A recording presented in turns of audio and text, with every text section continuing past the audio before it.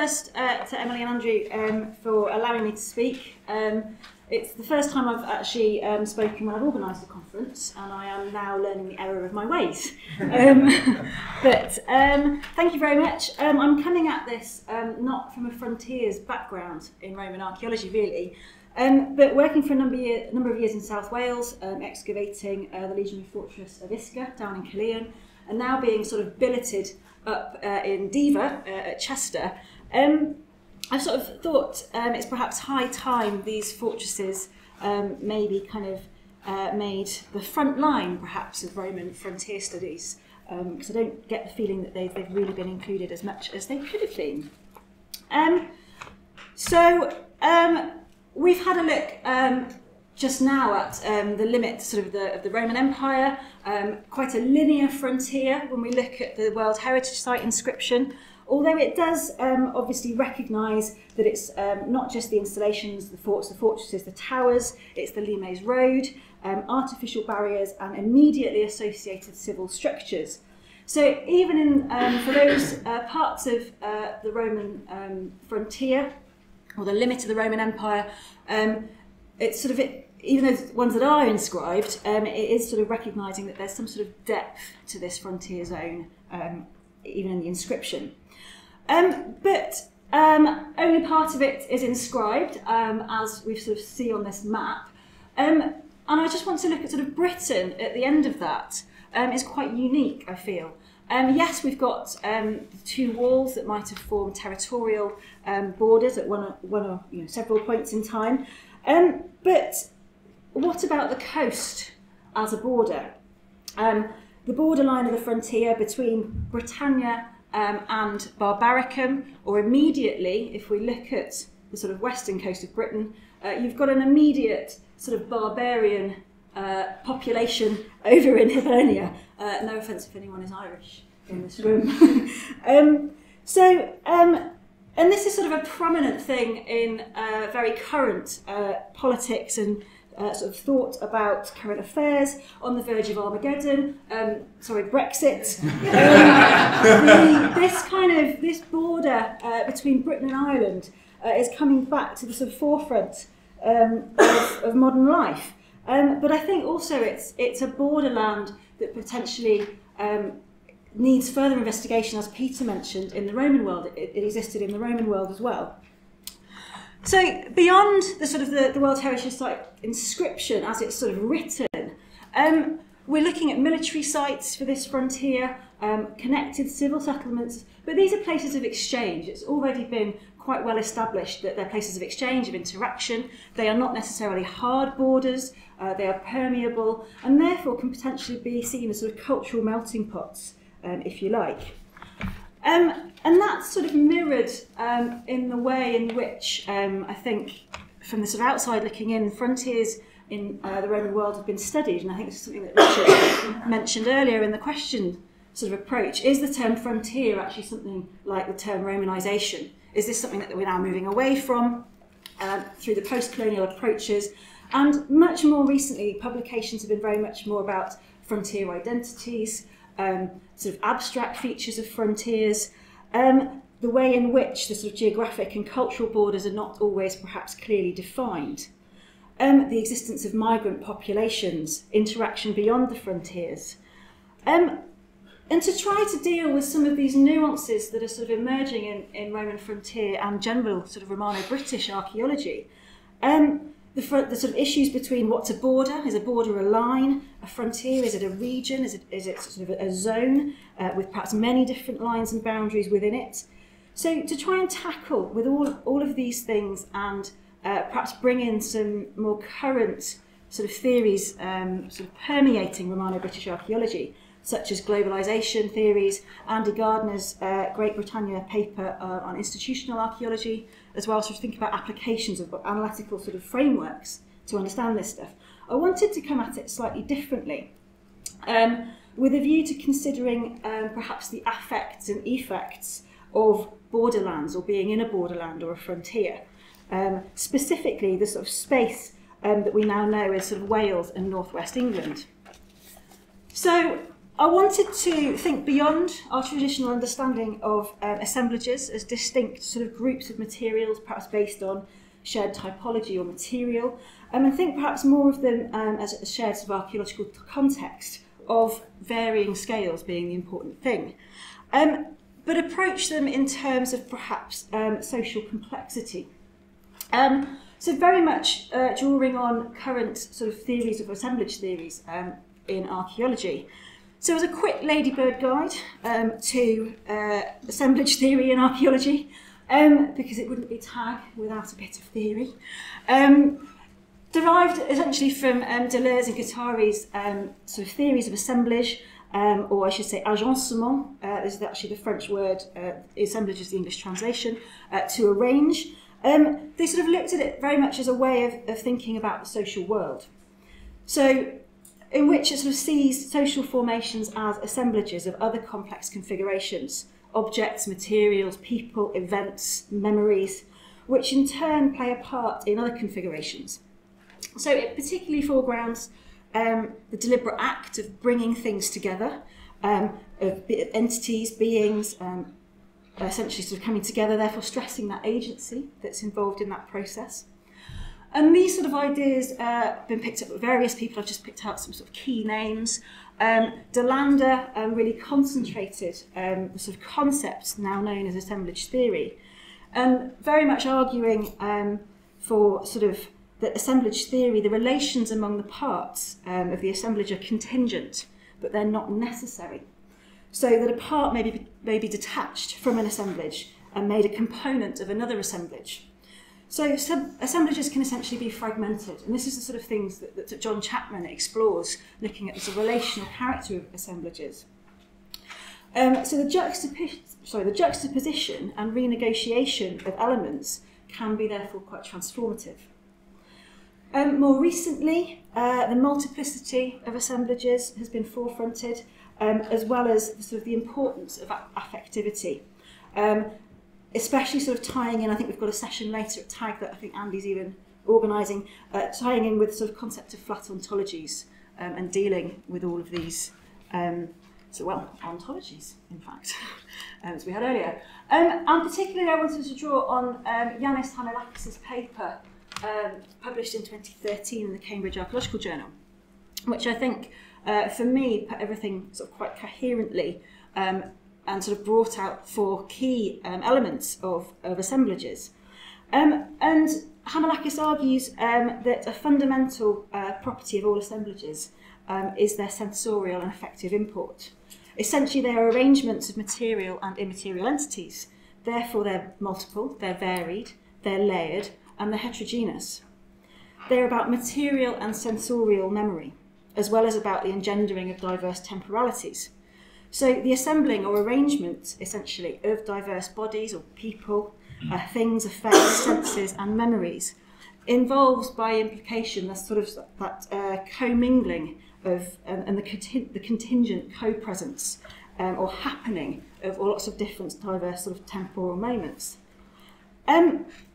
So at the same time, this sort of assemblage or arrangement is political, in the sense that it is a deliberate co-presence of multiplicities.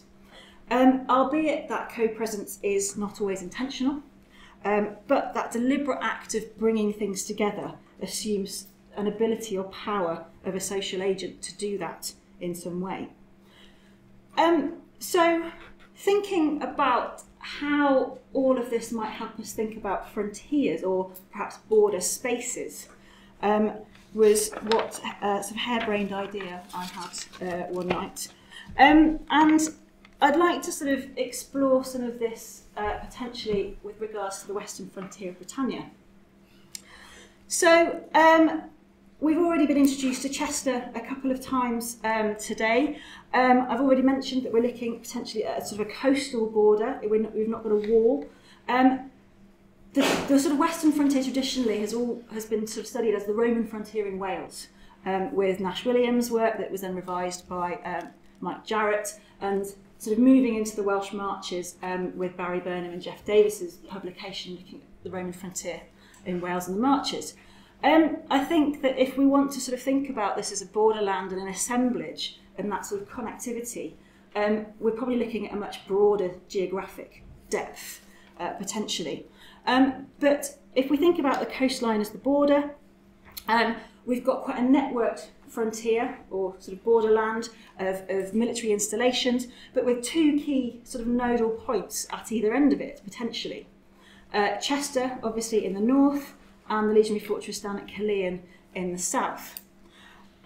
It's a long-standing frontier, as we will sort of see in a minute. That military control or presence continues from the AD 70s all the way through pretty much to the early 5th century in some format. Admittedly not equally around this area. And I must admit, the political side of things, what I want to draw out today, and I note something that I think Andy said in the earlier discussion, is rather Roman-centric. And I think, so forgive me for that in the next sort of few case studies, but it's just a way of sort of, for illustrative purposes, I suppose, rather than any sort of particular stance on the approach. But we've got a temporal frontier, it's political, it's vastly diverse, and hugely effective, I think, depending on your experience of it at the time. So we perhaps start to see the emergence of a frontier in the archaeological record with the various sort of temporary marching camps, campaign camps, which are often quite hard to date. But we start to see sort of more military bases through the sort of pre-Flavian, through into the Flavian sort of conquest of the 70s and 80s. As you start to see the sort of network of military installations moving further north and west. By the 130s, I think everyone's pretty happy that this area is very much conquered, and now it's about maintaining that as part of a Roman province. So we see a more permanent garrison emerge with the construction in stone of most military installations that are still in use. And the slight drop-off from the 150s onwards, suggesting that perhaps the sort of the type of control or the need for control is changing in this area. But the military presence continues all the way through, as I said earlier, to the early 5th century in some format. So despite the shifting internal sort of dynamics of this sort of frontier zone, the coastal border remains some sort of limit of the Roman territorium, but internally these new sort of administrative borders that we see make the sort of 4th century frontier look very different to that of the later 1st and 2nd centuries. Isca, for example, is largely abandoned in the 3rd century with a new fort emerging at Cardiff, and as we heard, perhaps some of the legion going over to Richborough as well.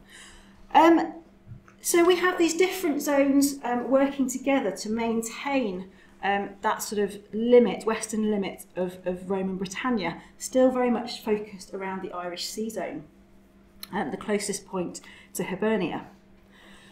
And thinking about the temporality of assemblages, we've even sort of increasing this assemblage today. The more discoveries we have, the more sites we identify. We also need to think about this assemblage in its sort of modern context as well. But as in a political sense, and that sort of you can look at an assemblage and the politics of an assemblage on various levels.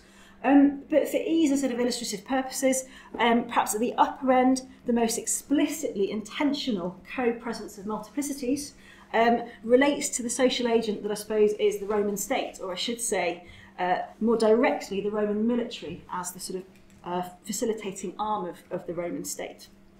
You've got the major political powerhouses of Deva and of Isca, as I mentioned, both classic playing card shapes, nothing that we are particularly untoward in Roman sort of military terms. We've got Chichester being 20% bigger than the other fortresses in Britain, likely due to, as Peter mentioned earlier, the idea that this was going to be the capital. There's also suggestions that this might have been for an invasion of Ireland, which then never really happened. So some interesting buildings inside Chichester, and outside Caerleon is where you find just the extramural areas where you find the interesting buildings there. Perhaps again, looking at the link between military and administrative control in a particular temporal context and geographic position. But they're both got good access out to the Irish Sea, whether it's via the Dee Estuary or the Severn Estuary and the Bristol Channel. They are also working, I think, together to sort of maintain the land space between the two. So you've got this sort of co-presence of two massive great military sites. And thinking about the affectivity of this on one level, I wanted to think about this military presence in the sense of its materiality. And we can do that in many ways, but I'd like to focus just quickly on the materiality of the fortresses, or the fortresses themselves. The monumental stone, for example, that we find these fortresses built out of, especially at Chichester. If you haven't been down to the North Gate yet, you've got a fantastic bit of cornicing on the remaining sort of Roman wall, quite unusual, quite fancy for a Roman fortress in Britain. Otherwise, you've got lots of sort of Mediterranean building styles in this sort of extramural building here, but also just the general kind of presence of brick and tile that would have been used by the Roman military in their architecture. Surely would have had a profound effect on people.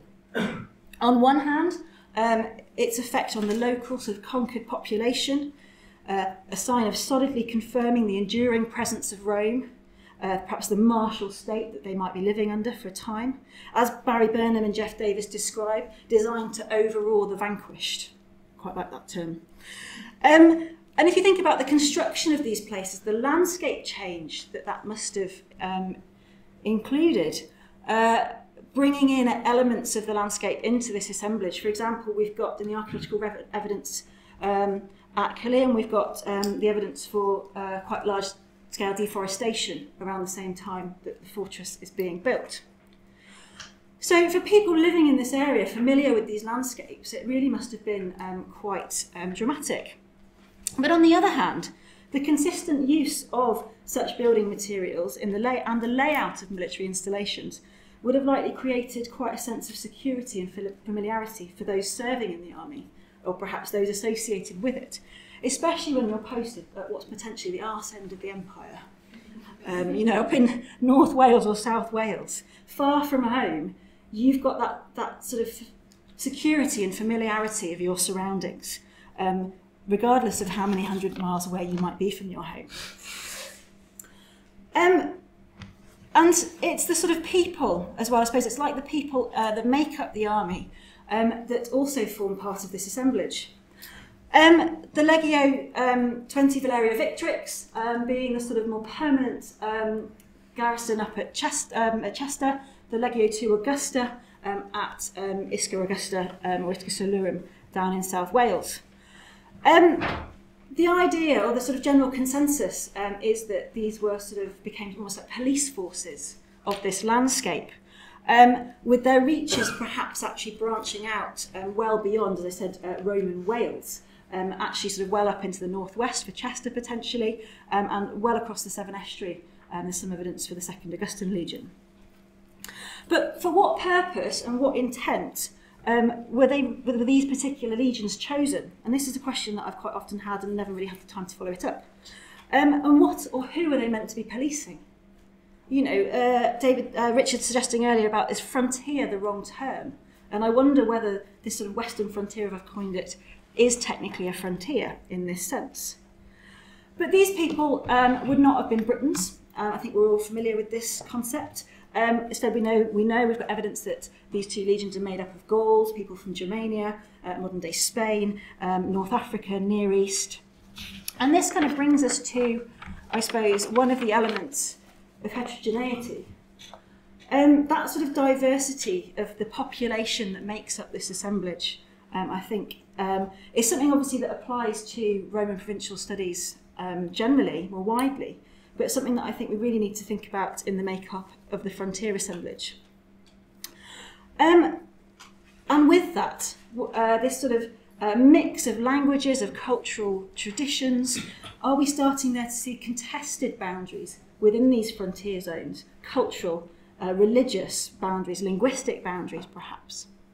We've got Greek doctors in Chester setting up altars. We've got in Caerleon, we've got a military family, essentially. What looks like a Roman serving soldier has married a local girl, had 2 children, a son and a daughter. The son dies while away on expedition, on the German expedition, fragmenting that assemblage and perhaps incorporating a different assemblage.